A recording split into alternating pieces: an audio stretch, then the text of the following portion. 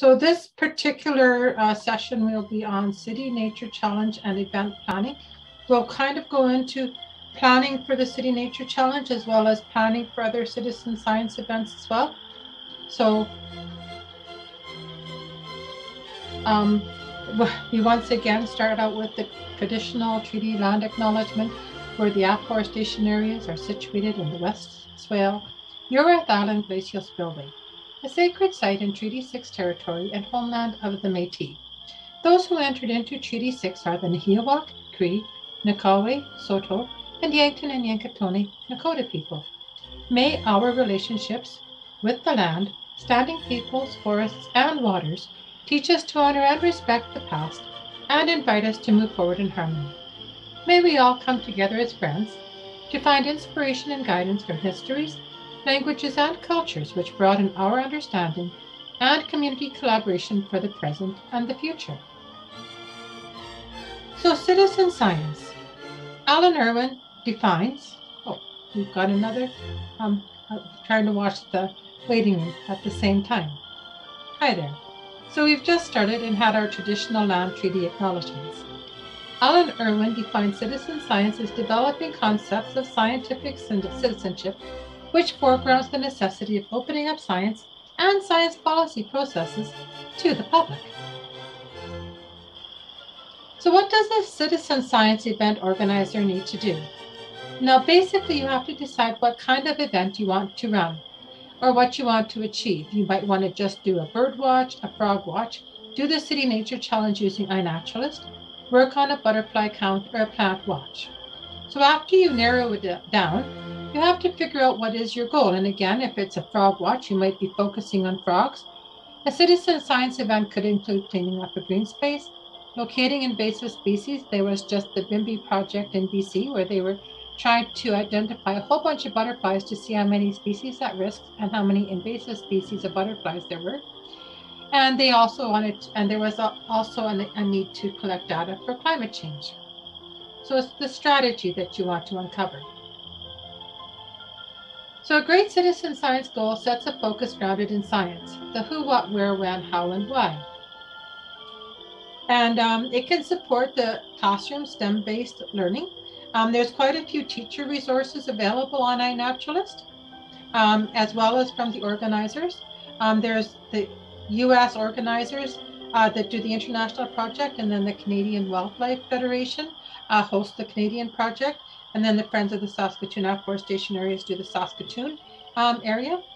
So it's a way to create earth warriors or stewards. It supports environmental protection, of course, and it helps to document our ecological and cultural diversity. It's a great way for students to learn about taxonomy, nature and ecology in an informal, non-taught textbook setting. There are quite a few universities using iNaturalist as a learning resource for how to do different types of taxonomic research. It's a great way to monitor climate change. There's been quite a few projects. One of them involved watching even the molting patterns on mountain sheep in BC, just to see if climate change was affecting the molting earlier or later. And seasonal or phenological differences also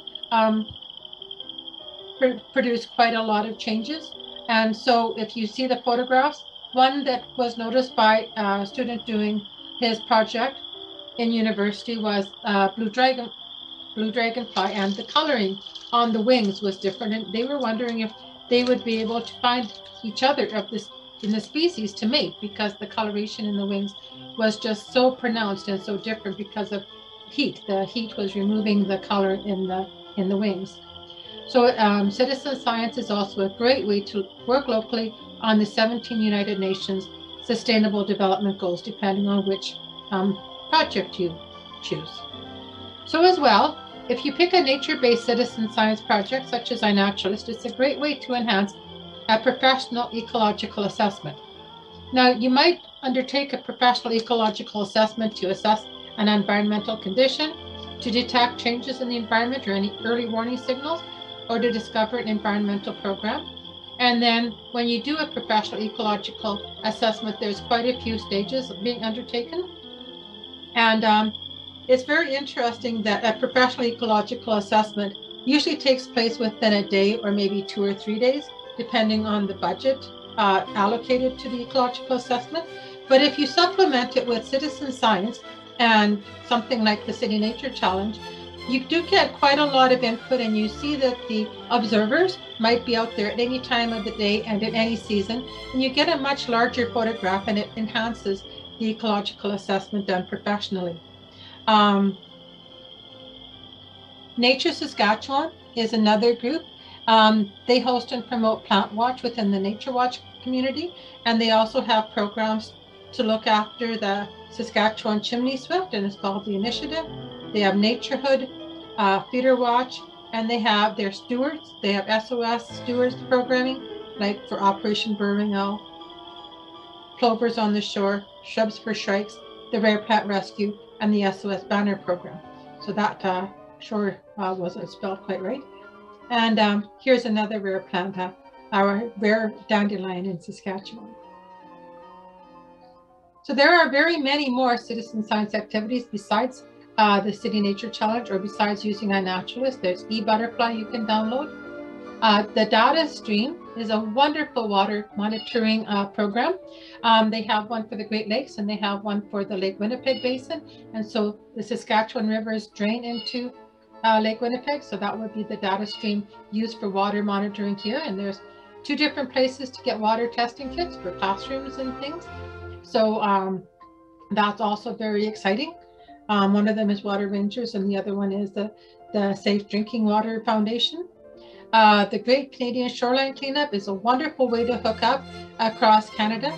It doesn't necessarily have to be around wetlands, rivers, or the ocean. It can be, our pollution can get into the water table and into our drinking water quite a few different ways. So contributing to the Great Canadian Shoreline Cleanup is a wonderful initiative, and they give you a lot of support. The Loss of the Night app helps to map light pollution and star visibility, and we have a meteor count app, noise tube app. The SciStarter Connection project is really, really excellent. If you go on SciStarter, it will help you to learn about all sorts of different citizen science apps and programs that are available. And then we have TREE is the Trans-Canadian Research and Environmental Education Program for Dendrochronology. That's where out of the University of Saskatchewan, Mad Lab. And it's really, really fun. They take aspen trees, because they kind of grow quite a few places all across Canada, and they take a core sample, and they're able to find out what has happened to that aspen tree throughout time. And they put it into the Canadian Light Synchrotron, and they work with classrooms all across Canada. All you have to do is contact the Mad Lab and get involved with the tree project, and it's quite a lot of fun. So not all citizen science apps or events are nature-based bioblitzes, but the City Nature Challenge is. So before your event, so if you're signing up for the City Nature Challenge, that's of course April 29th to May 2nd. Those were the dates chosen for 2022. So we in Saskatoon had to sign up around September of the last year to get on board, and we have to contact the Canadian Wildlife Federation. And you don't have to do too much throughout the various months. The more you do, possibly the more people you might get attending, but just getting the word out is a wonderful way to begin. And the Canadian Wildlife Federation and the Community Academy of Sciences do give you, they have the occasional webinar with you. They give you a few emails just to give you a leg up. They tell you what you have to do on iNaturalist, and they give you support there if you need it, and they sort of take you along the steps for the template. So let's just talk about citizen science planning events in general. So for a City Nature Challenge, the date is already selected. If you're doing a different citizen science event, then you'd have to select a date. And for the City Nature Challenge, they did try to look for conflicts before they chose their dates. If you're going to have it at different venues, you have to look for permissions for hosting and other costs. That's something you don't need to do for the City Nature Challenge, because you're inviting people to take advantage of organisms in their backyard, their front yard, when they're walking the dog, when they're sitting at a soccer game, watching their kids, or sitting at a baseball game, or even going to a green space for a picnic. So the City Nature Challenge is very intuitive and very easy to do.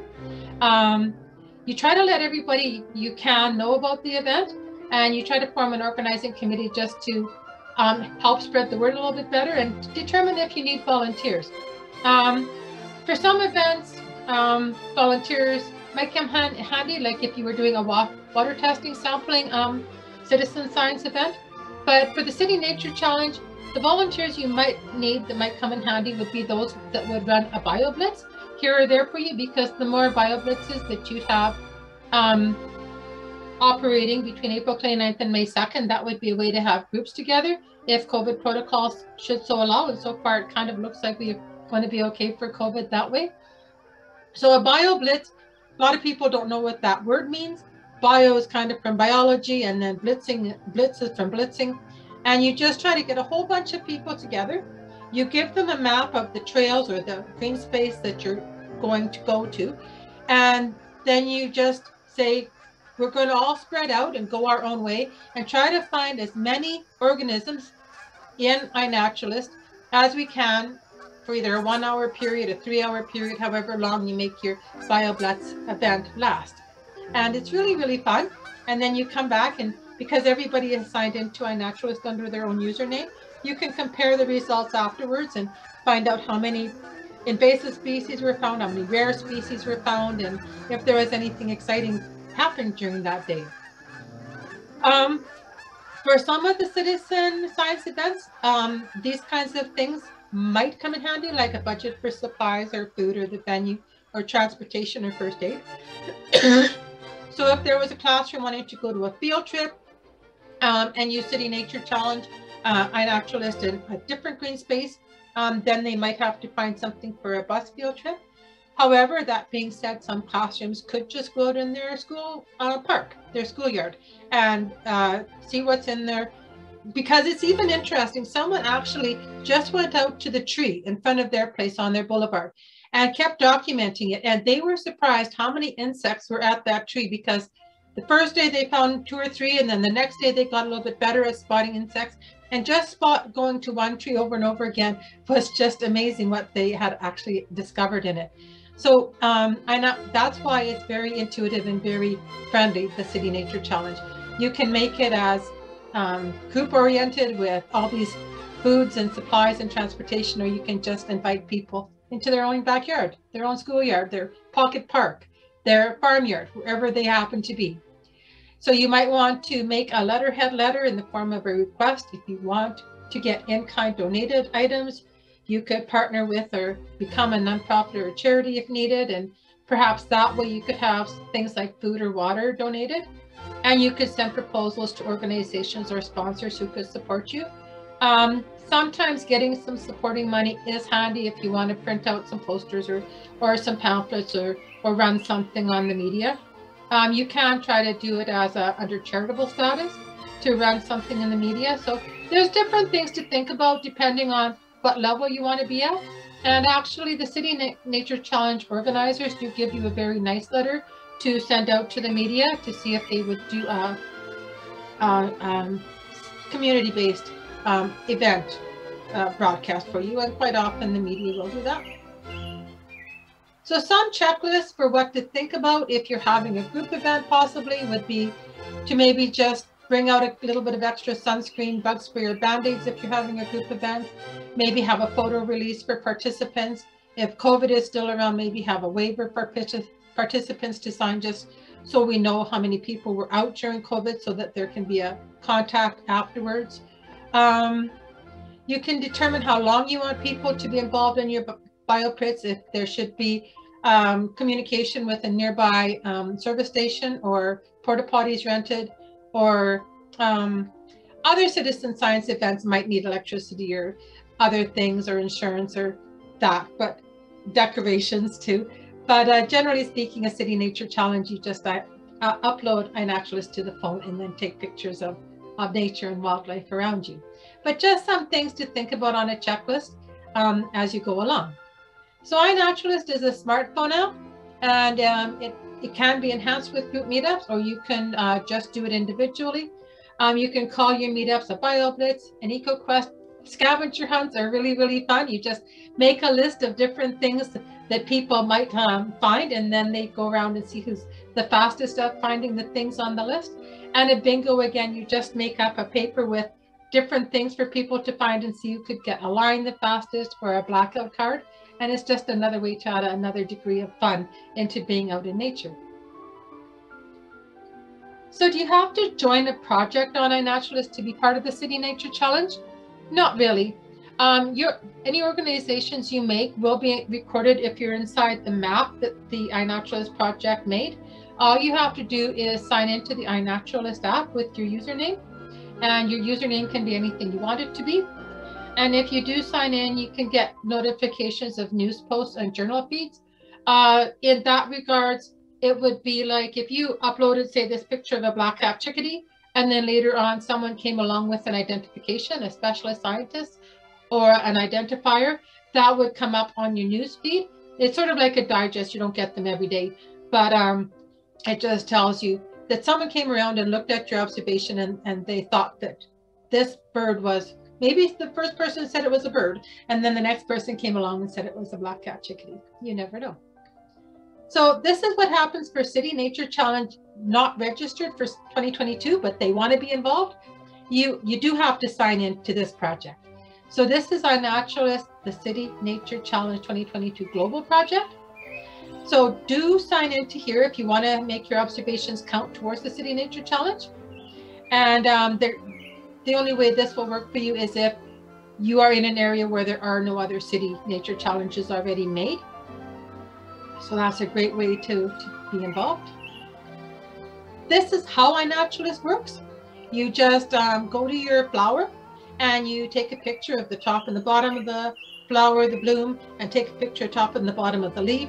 And you just go you stay at the same organism and you just keep pushing this plus sign. You take a picture of the whole habitat, you take a picture of the plant, how tall the plant is, and you keep taking as many images as you can using this plus sign. And automatically, iNaturalist is going to figure out what time you're out in the field and the GPS of where you're located, so the when and the where. And then you can push on what did you see. And then the smart image recognition technology is going to make an identification. If it was a flower, it would probably say it's a part of the plant kingdom. If it was a frog or a fungi, it might say that.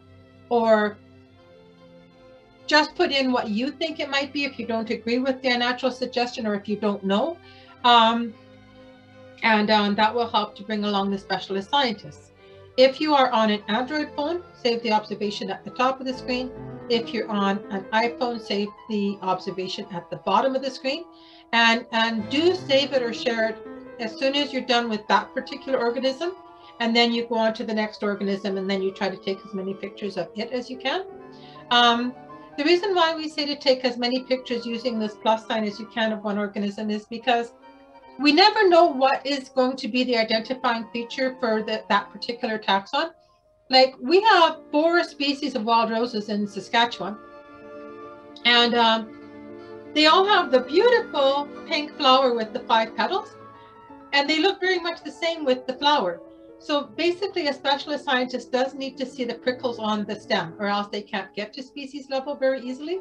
So because we might not know exactly what makes that organism get to species level, taking as many pictures as you can really does help, because maybe you'll accidentally trigger onto the actual characteristic that brings it to species level. So when you select geoprivacy, 3 choices occur. They are open, obscured, and private. Open is the one everybody uses by the default, and it's just a pinprick of where that organism was seen. You can always see open on your own iNaturalist sign-in, but if you make it obscured or private, that's for everybody else for that organism. Obscured puts it in a large range without really being an identifiable place. And private means there's no information about the location seen by the public at all. So you can choose to let projects on iNaturalist see where your location was. So the Saskatchewan Conservation Data Centre might want to know where a species at risk is. So letting them have access to your GPS data might be very beneficial for the Saskatchewan Conservation Data Center to protect a species at risk. And there's another one called iMap Invasives Saskatchewan. And if you open up your GPS location to iMap Invasives Saskatchewan, that will help them to take care of it, help to know where the mapping of invasives is happening across Saskatchewan. So it's really easy to use. You have iNaturalist loaded on your phone. You go out in nature and find some wonderful organism. You snap a picture, you share it with the community, and you get into the identification phase. And you get to come back in later just to see what your species might be. So for the City Nature Challenge, it was kind of like a couple weeks before now we had to all decide whether we wanted to sign up into BioSmart Life. BioSmart Life is an amazing program online. It connects various different apps. So right now, Saskatoon's Nature Challenge is you can use iNaturalist, you can also use eBird, and you can also use observation.org. So those are our 3 apps that we've signed into by signing into BioSmart Life. So that's kind of exciting because that increases the observations that you might get in your City Nature Challenge, and being supported by other observations from other apps. So another thing you can do for the City Nature Challenge, and this is up to you how much or how little you want to do, and you do get some guidelines and some guidelines through the City Nature Challenge organizers. From Canada, you'd get it from the Canadian Wildlife Federation, and we also have the organizers down in the USA that provide some communications as well. So they help you with different ideas on getting into social media, or different ideas. They send out a letter, actually. They send out a letter that you can use to connect with other people in your community. So you can email other green groups in your community and say, hey, the City Nature Challenge is happening on this date this year. Do you want to help along and do some bio blitzes or get involved? Or different schools in your area. So that's what you get from the City Nature Challenge. If you were doing a citizen science event on your own, then you'd have to write your own letter to invite different people to participate. You could make a web page about it, social media, posters, pamphlets, and then the conventional media. And once again, if you're with the City Nature Challenge, they do give you a letter to send out to the conventional media. You can modify it yourself, of course, but they do give you a very good template to work from, and they also give you a good template for social media and for posters as well. So you can decide to create Eventbrite pages, Facebook event pages, and then there's various event calendars. Quite often, different radio and TV stations, different cities, different museums will have their own event calendars you can post your event on. And then there's bulletins and bulletin boards that you can post on as well. SciStarter is another one that has a good event posting place. So here we are again talking about collaborating and finding other green groups, classrooms, youth groups, and then think outside of the box, because maybe a senior citizen would really like to be involved with a naturalist project, and it would be something that they could do. They just would need to have a naturalist uploaded on their app, or maybe a newcomer group would like to be involved and get more familiar with the area around them. So all these people might want to take part in a citizen science event, and you can even involve the really, really young kids if their family has a smartphone for them to use. Somebody that's under maybe the age of 7-ish, they can use a program called Seek. So their family would upload, they would sign into iNaturalist. And then once iNaturalist was signed in, and then the youngster used Seek, anything they point the phone at registers the species, and it gets counted towards the City Nature Challenge, but they don't actually have to manipulate it and take pictures and do different manipulations on their phone. So it's very easy for the very young child to just point their camera at a bug, and then it tells them what it is. So that's rather exciting, and the parents can go along with them, and it's a great app that they've made. So you have to decide which social media you want to be in, or if you have collaboration with a community of people or other volunteers, you can get them to be posting on other social media. When you are at some of the City Nature Challenge meetings, like I said, there's not a lot of them, but they really do get a lot of information into their meetings. So they ask, what demographics are you targeting? So the meeting they had on social media kind of went into which of the social media kind of targets the older viewer, and which is Facebook, and Instagram targets a bit of a younger, and so forth and so on. So, and the other thing is, when you receive the City Nature Challenge social media kit, that's a wonderful thing to share it around on your different apps, as mentioned here. So decide what your key messages are, your main takeaways. Keep it simple and keep it short. So one way to do this is to write a story to yourself about the event. Think about every possible thing you might think about the event, and then squish your whole big story into one paragraph, and then take the time to squish that big long paragraph into one sentence, and then condense that sentence into a Twitter statement, and then condense that Twitter message into one word. Then you're going to get your key message or your takeaway. So from this exercise, you can decide what your main nuggets of information you want for distribution about your particular citizen science event and what you are focusing on. And also make it really interesting for your participants when they're involved in your citizen science event. So for the City Nature Challenge, you're going to try to get them excited about the biodiversity. If you were going to do an astronomical event, you would maybe get in touch with an observatory or people with a telescope and go another way and try to enhance curiosity. And you have to build in incentives for your participants. So you could create a certificate for them for after they were finished. You could, there might be some swag available if you talk to some participating businesses in your area. And whenever you communicate with them, you can build further and surround your original scientific goals and expand upon them. So one way is for the City Nature Challenge, just talk a little bit about biodiversity. And if you had a classroom out on a field trip, just go into what could be the interdependence of plants and animals in an ecosystem. Explore what the difference between a temporary and a permanent wetlands are and what you might find in the emergent vegetation. And look for organisms around you as you take pictures on iNaturalist. It's kind of interesting when you're out in the field, there's just so much to take pictures of and so little time. So you're busy taking a picture of a plant, and you're doing the top and the bottom of the plants and the leaves and the stem and everything. And as you're doing this, there's a pollinator species coming by. So you quickly share that without going into what is it, or putting in flowering plant or anything. Just to take a picture of this insect, the pollinator species, and you try to get as many pictures of it. And then when you come home, you try to do a little bit of identifications on them after. But yeah, it's kind of amazing how many things you see once you start looking. It's kind of like a Where's Waldo puzzle, but in real life. So if you were with the class, you could ask it if it was a producer, a consumer, or a decomposer. You could find out as the plants and animals are interconnected, what could be the effects that you see right in nature. And then you could, questions to ponder.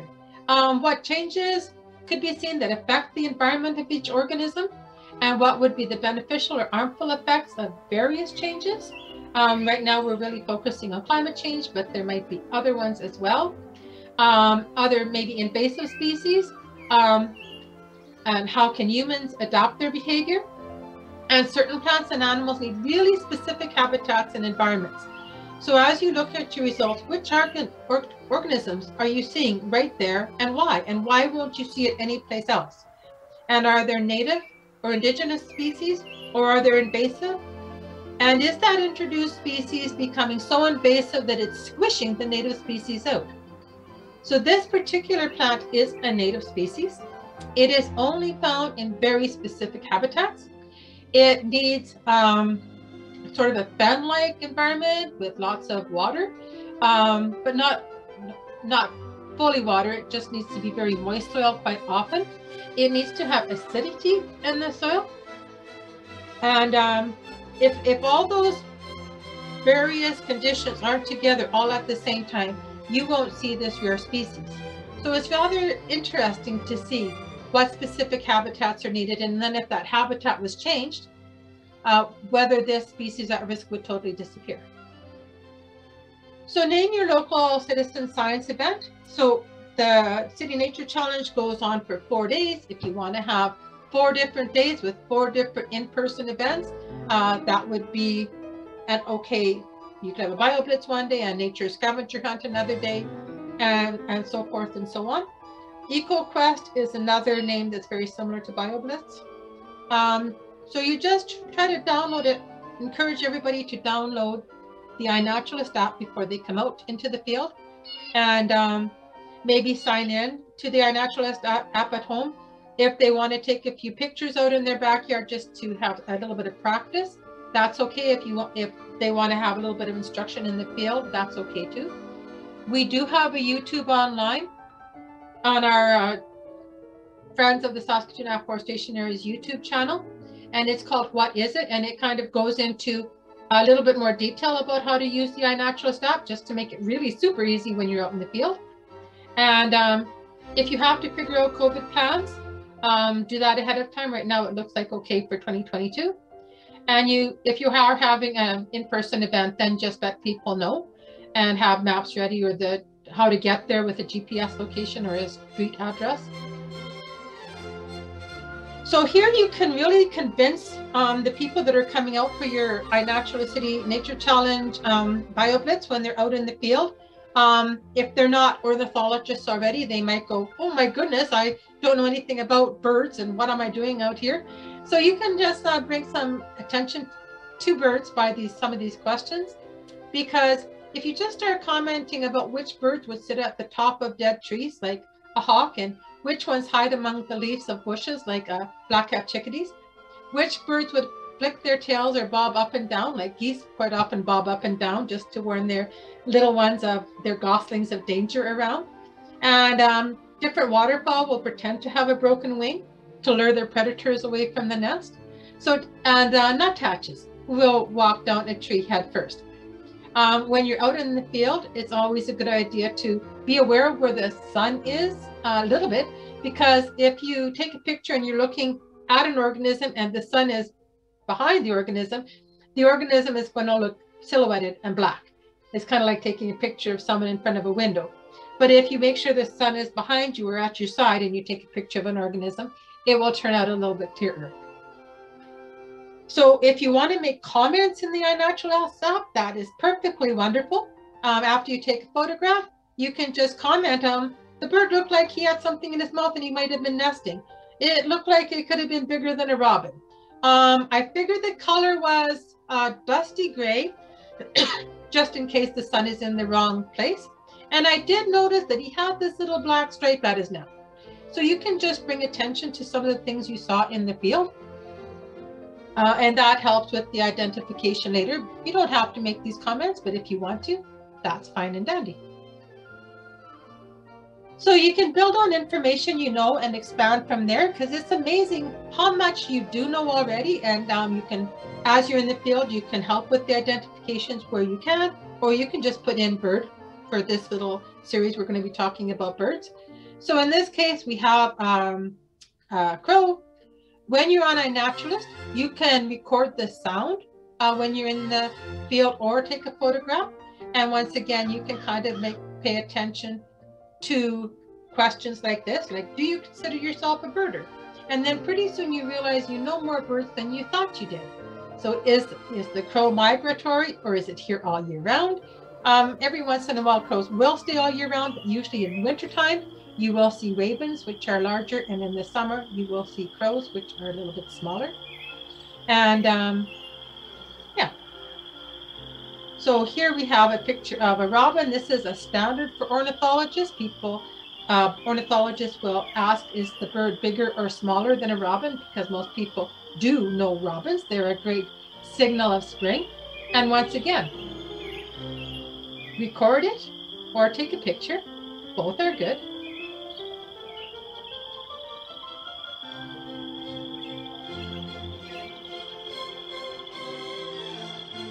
So other questions you might consider as you're out in the field, and if you're intrigued about biodiversity, you might want to figure out which birds nest in trees or on the ground, like meadowlarks will nest on the ground and robins in a tree. Are there special markings? And as we can see with the robin, it's got this beautiful white ring around his eye and a black tip on his beak, as well as the beautiful red breast.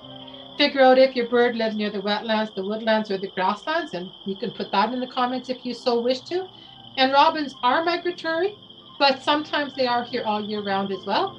Sometimes they know which years are going to be milder, and then you will see them here all year round. Now here is a blue jay. And again, you can figure out where does it eat. Quite often, just doing a bird feeder photograph for iNaturalist is also fine. It's a wild animal, and it's a really fun project to do. If you have classrooms involved, you can tell them to get some pine cones off the ground, paint them with peanut butter, put some unsalted nuts on the edges of them, or even divide up an orange in half and put them in like an old discarded onion bag, those netted bags, and hang them from trees. And you can, without going to the store and buying an official bird feeder, you can have some interesting birds coming along just by hanging up some fruit or hanging up a peanut butter pine cone. So that's a lot of fun. So blue jays are, again, migratory. They're really fun to hear in the spring. And just consider, how many birds do you know by sight or by their bird song? And here we have the Canada goose. And again, it's a water bird, but you might see it other places, like alongside the shoreline of wetlands or flying overhead. They might feed at one place and nest or roost and go to sleep at a different place. So geese are generally migratory. And also consider like what other animals might you know, like mallards or snow geese and so forth and so on. And remember, when you're out in the field, the sound recordings on iNaturalist are a fairly new feature, and they can both contribute to specialist science research. So you can do either or both for your observation. It doesn't matter, but it's nice to have a photograph or a sound recording to back up your observation. Frogs and amphibians are usually an indicator species, because frogs and amphibians really leave an ecosystem quickly if it's not wonderful for them to live in. So that's why they're an indicator species. Again, there might be different calls for the various frog species in the BioBlitz area. Different frogs need different things. Like in the younger stages for frogs and amphibians, they need sedges and rushes for protection and for food. And then in the adult stage, you might find a woodland frog more away from the wetlands and more towards the woodlands and the meadows. So it's rather interesting to do a little bit of looking at pictures on iNaturalist or reading about them and just delve into it just opens up a whole world of curiosity once you get into learning about nature and learning into iNaturalist as well.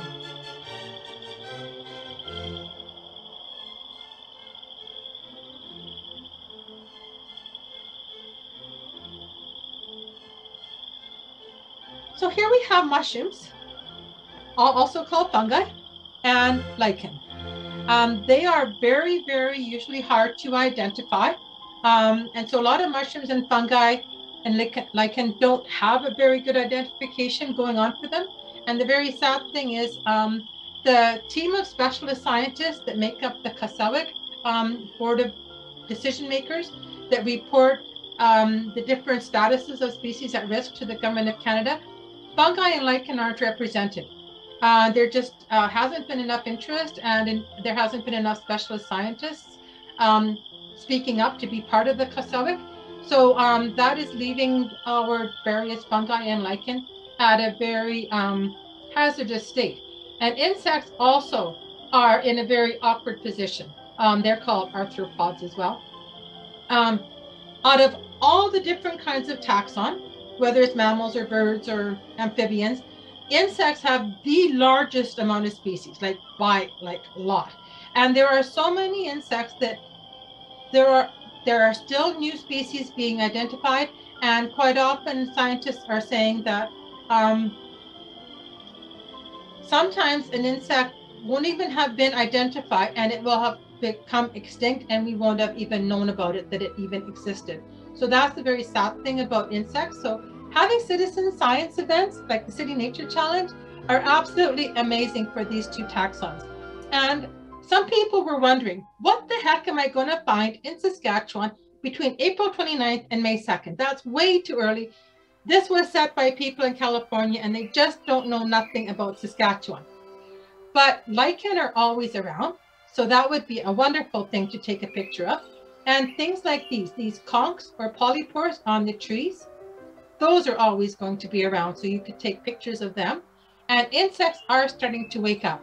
I looked at iNaturalist for last year, and there were both butterflies as well as moths and caterpillars.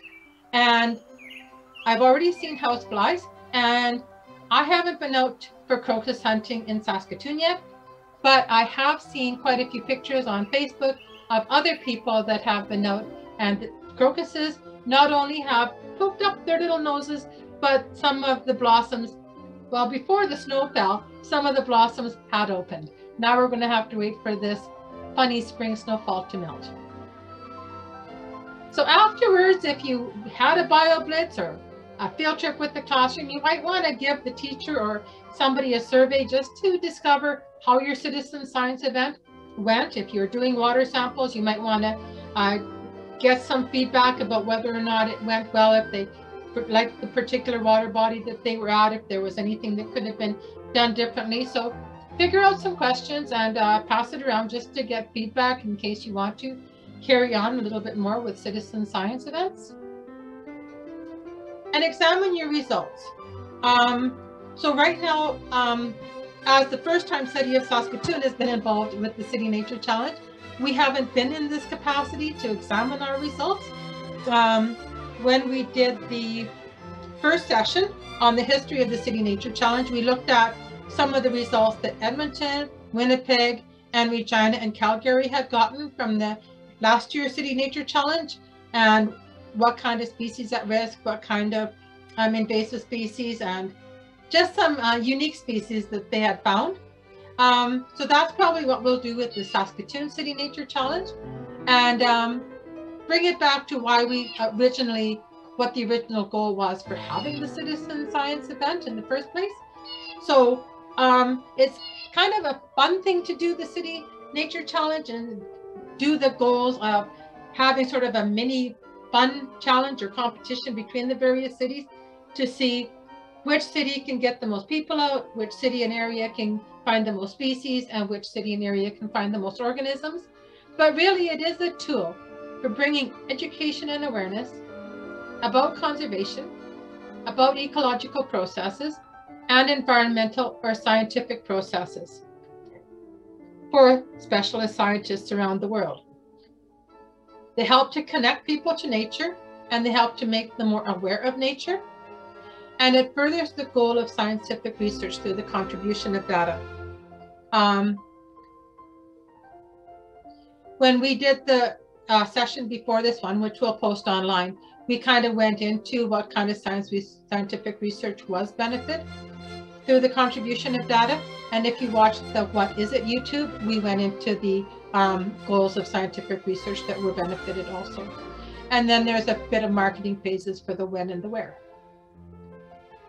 So this particular scientific output did help Nick Bellevue from Saskatchewan working on his master's thesis.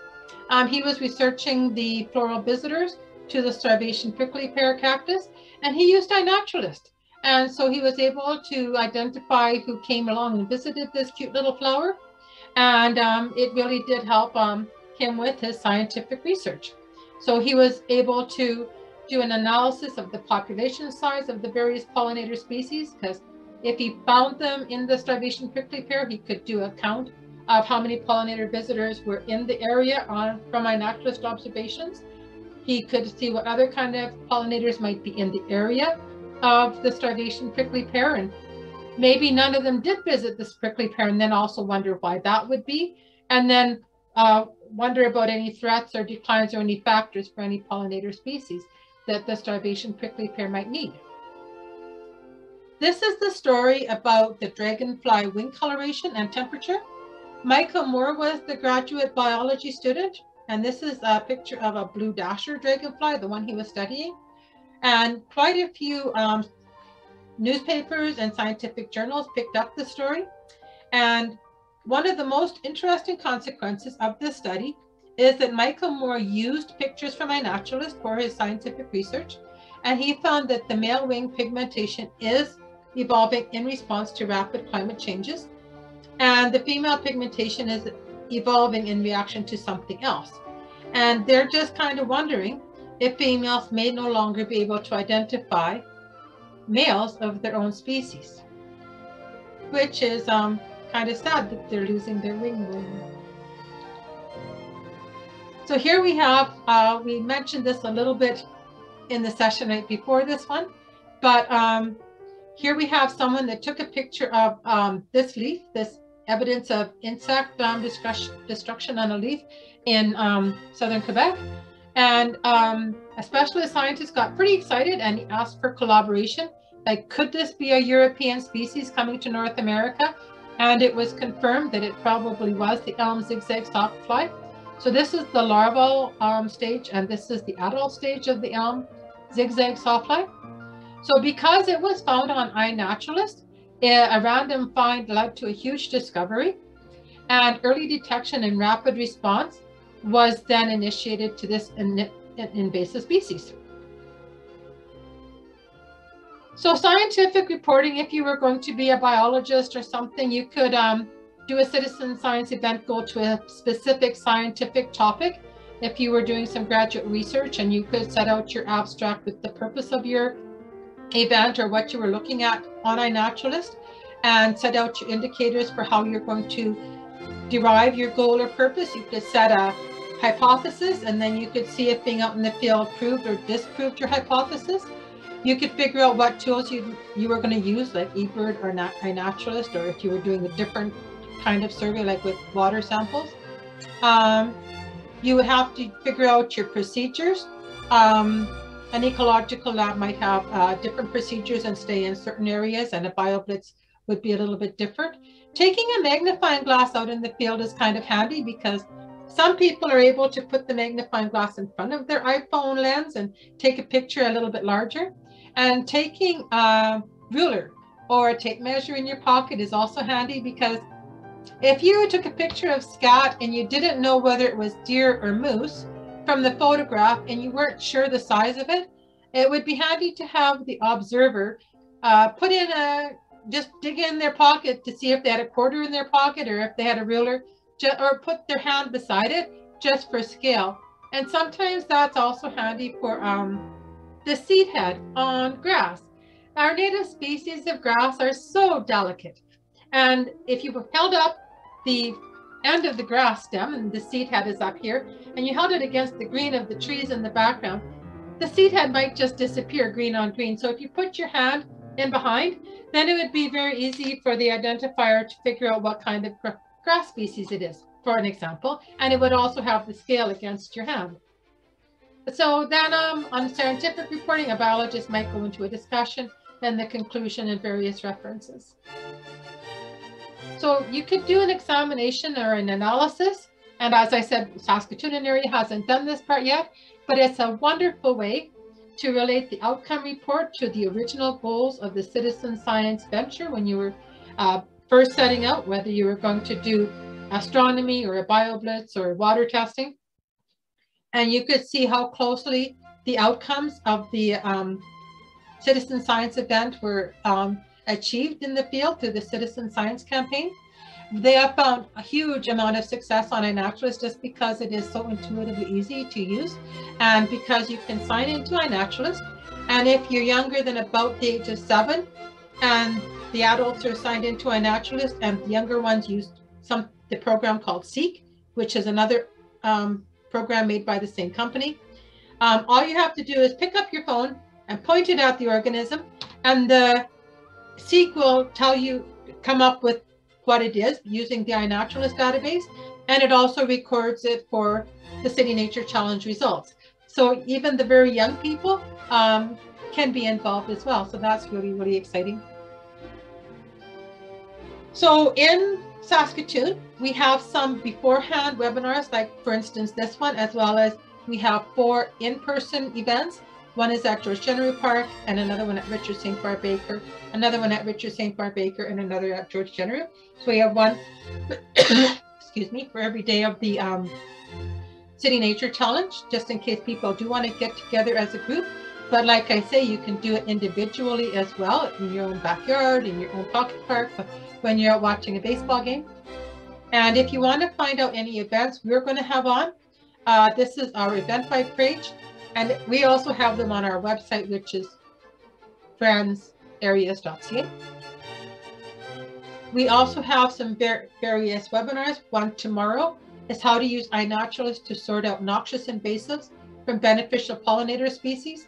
So if you want to start getting at some weeding, you don't want it to be pulling the species at risk. So this tells you how iNaturalist will come to the rescue. And we also have the Saskatchewan Mycological Society talking about fungi and lichen, because as we said before, that's going to be a very popular find at this time of the spring.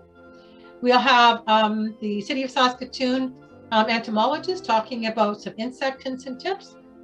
Afterwards, we'll have an ID party focusing on plants. If you've taken a picture of a plant and you don't know what it is and it hasn't been identified, come to this ID party and it will be fun.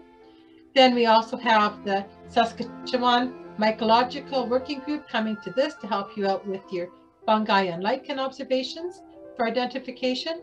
And then we also have just an ID party. If you're having an ID question about anything else, or you have too many unknowns and you would like to just learn more about using iNaturalist, come to this ID party on May the 6th.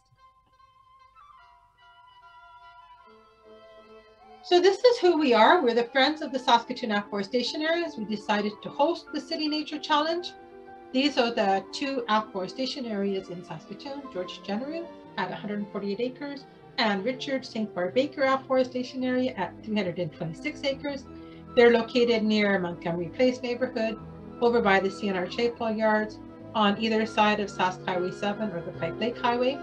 The West Swale connects the North Saskatchewan River and the South Saskatchewan River.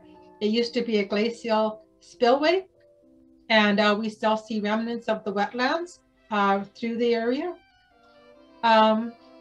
So that's what we do. We help to protect and preserve these 2 afforestation areas. This is our website, friendsareas.ca. This is our blog page, stbarbebaker.wordpress.com. Richard St. Barbe Baker was an amazing global conservationist. He was around before David Suzuki. He traveled the world by steamer. In his later years, he traveled by airplane, but he did a lot of his communication by memorizing his postal mail addresses, and he had a really large network. And he visited his International Tree Foundation that he founded in 1922. It at its peak was in 105 countries that he traveled to. So he was amazing. He didn't have the power of the internet to help him out when he was active preserving forests and planting trees worldwide. And George Jenner was a pretty amazing fellow too. He was our Canadian only gold Olympic medalist at the 1952 Olympics. And so that's pretty awesome. And then he went on to become a radiologist and a professor of radiology. And he was a very well-known speaker and a meticulous illustrator. So both these people were very, very awesome. This is how you contact us by email. So if you want to get involved in another City Nature Challenge for next year, just email us and we'll put you in contact with the Canadian Wildlife Federation so you can come on board. And if you know of anybody in any of our other Saskatchewan cities or any other city anywhere, we can put you in touch with whom to contact to come on board with the City Nature Challenge, because we would like to see more cities involved next year, because we figure it's a really great idea. We've seen the amazing biodiversity documented on iNaturalist and how much scientific research has been benefited by citizen science. So I will stop talking here, and if anybody wants to put anything into the chat as a question, or just unmute yourself and ask a question, That would be wonderful. Thank you for coming, everybody.